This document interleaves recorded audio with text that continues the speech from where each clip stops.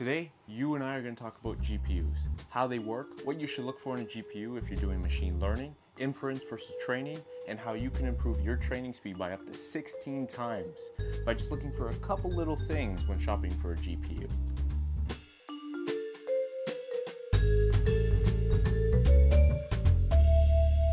If you do machine learning and deep learning, you probably already know that GPUs do a lot better than CPUs. And to have very fast compute when doing machine learning and deep learning, you need a GPU in your system. But you might not know why, and if you're shopping for a GPU, you might not know exactly what to look for. I didn't, and that's why I went out and I did this research. So I have a couple of links in the description that I've compiled from all the different sources that I looked up to figure out what exactly you need in a graphics card for machine learning and deep learning. Then I made this video, which basically summarizes the top layer of all the research and should help inform you on what you should look for if you're shopping for a GPU for machine learning. So a big thanks to the links in the description, because a lot of the examples and numbers that you're going to be hearing today came directly from them. So if you want to go check it out and see like more in depth of what I was talking about, you should definitely go check that out. Off to the whiteboard. To start off with our understanding, we're going to look at the difference between a CPU and a GPU. A CPU is latency optimized, and a GPU is bandwidth optimized. You can think of a CPU like a sports car, like a Lamborghini or a Ferrari. They go very, very quickly from point A to point B, but they can't carry a lot of cargo, and cargo in this case is our memory. GPUs, on the other hand, are sort of like transport trucks. They're much, much larger, but also much slower. They can carry a lot more boxes of memory, but it takes them a lot longer to get from point A to point B. Let's say that you have 30 packages that you want to move between point A and point B. Your Ferrari can hold one package with each trip. That means it has to make 60 trips between point A and point B to be able to move all the packages to the other side. That's a lot. Now, let's look at a GPU.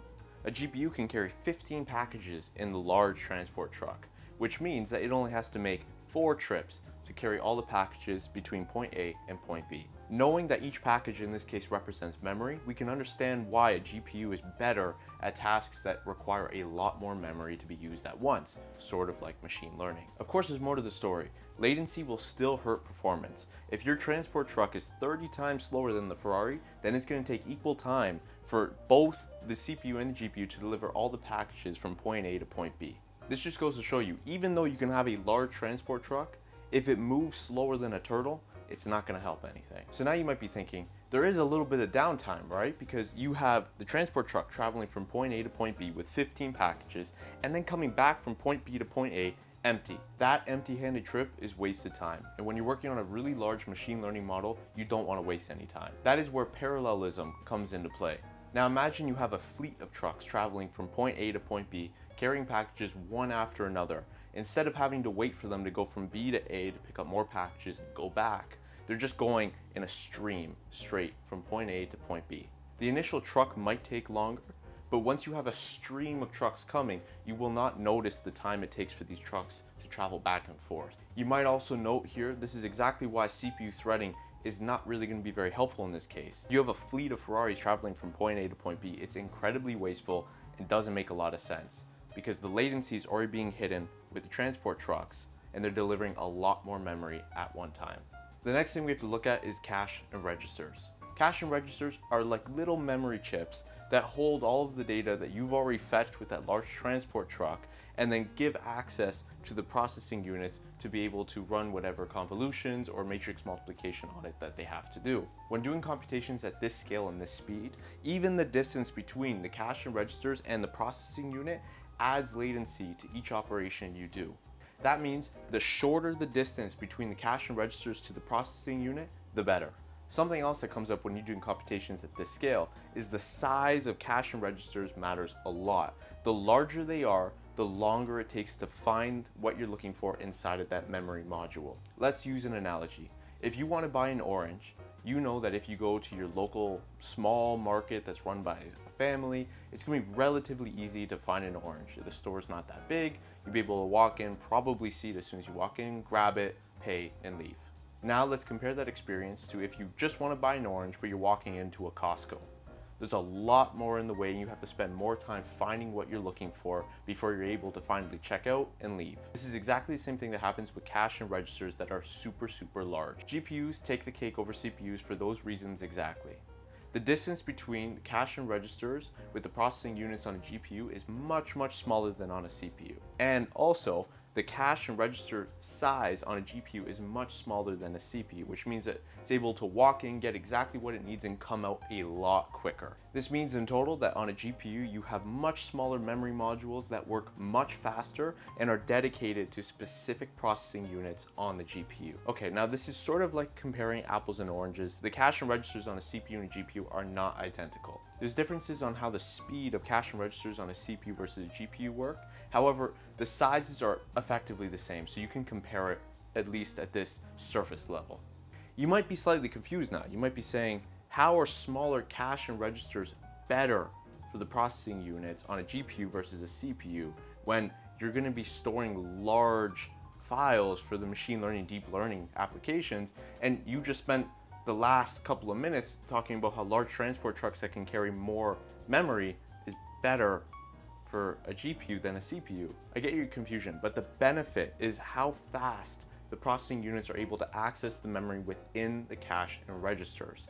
They can access it at 80 terabytes per second. What that extra speed means is that the processing units on a GPU are able to share a lot of that memory, so they're not recalculating the same matrix tiles or doing convolutions over and over again, or having to access the larger, slower memory on a graphics card.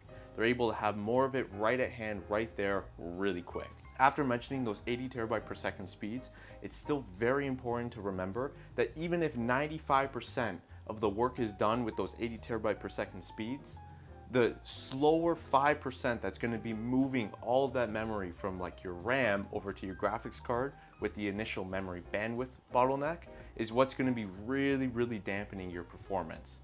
Because if you have 80 terabytes per second between those memory registers and it's for 95% of your work, but that 5% is less than a terabyte per second, that is going to be incredibly, incredibly slow. Having said all that, the two main things you're going to want to look for when understanding how a GPU is going to perform in some application is going to be high memory bandwidth, because you want that 5% to be as quick as you possibly can.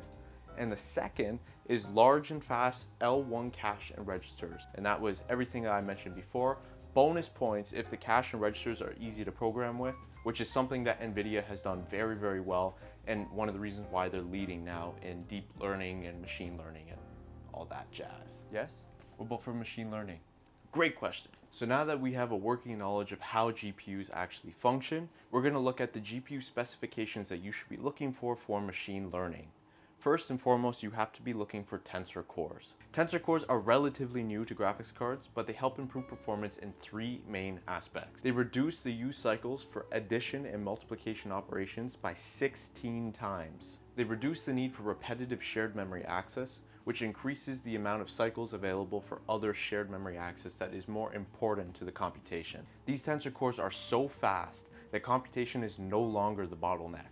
Now it's just getting the data to these tensor cores to feed them, to get them to be able to produce whatever they have to produce. For those reasons, that's exactly why tensor cores is the #1 thing that you need to look for now if you're shopping for a graphics card today. There's a lot more information on how tensor cores work, how they tie into matrix multiplication, convolutions, and how they speed everything up inside of the long blog post that I'm going to leave inside the description. Next up, we have memory bandwidth. And if you think about tensor cores, it makes a lot of sense that that is the next thing that is important.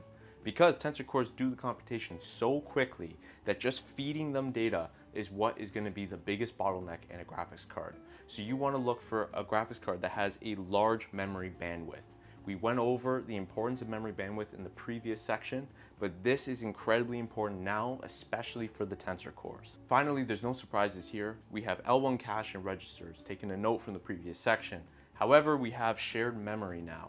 Shared memory is basically the general memory on a graphics card that's going to store the data about your machine learning model or the data that it has to churn through and process. You need to make sure that you have enough shared memory on your graphics card to be able to store whatever model you're wanting to train. A lot of natural language processing models, for an example, are well into like 50 gigabytes. So you need to make sure that you have enough VRAM on your graphics card to be able to handle those models plus whatever training data that you're feeding into it. Of course, L1 cache and registers, same thing as we mentioned before. One important thing to note is that the Tensor Core architecture does change on Volta and Ampere on NVIDIA graphics cards. Ampere uses 3 times less memory modules to feed the Tensor Cores than Volta. Not that this really makes a big difference in day-to-day activities, because in reality, memory bandwidth is still going to be your largest bottleneck, but it's something important to note. The performance difference between the Tensor Cores ends up being like 1 to 3%, which is not really that big of an impact if you're training just a normal data set. But I suppose if you're doing a really large data set that's going to take a couple of months, 1 to 3% could be a couple of days less, which is a lot less power, which is fantastic. But I assume if you're training data sets that large, you probably have the money just to go buy yourself an A100 and call it a day. Yep, go ahead. What's the difference between inference and training? I'm glad you asked. Inference is when you just use the model as it was trained to do, and then training is when you're actually building the model and adjusting the weights of the neurons in the neural net. The two things you're going to want to look for when buying a graphics card for inference is memory for your model and power efficiency. You want to make sure that you have enough memory on your graphics card to store your entire model on it, so that you don't have to worry about reading off of like your RAM or your system disk or something that is significantly slower than exactly where the computation is going to take place. The second thing you want to look for is power efficiency, and that's because your inference card is not doing any crazy operations like multiplication or addition. It is just reading off of the neural net exactly how it was trained to do. You do not want to be sucking back like 300 watts of power just to do that. NVIDIA makes super low power cards for this reason, and in a lot of cases, doing inference just off of a CPU is actually more power efficient than doing off of a graphics card. Of course, you run into the issue where CPUs do not have enough memory for your model, so they're going to be slightly slower because you're reading out of RAM, which obviously has the longer distance between memory and the processing unit, which we spoke about before. But if you want just power efficiency, a CPU is a pretty good way to go forward with that. And that's it. That's the gist of how GPUs work, what you should be looking for if you're shopping for a machine learning GPU, and the difference between inference and training. Hopefully that was able to help you a little bit. Like I said, all the links are going to be in the description. So if you want to see like specific numbers or performance charts or even specific graphics card suggestions around this current time, like 2022, you should definitely go check out all those links in the description. I hope this helped you as much as it helped me, and I'll see you later. Ciao.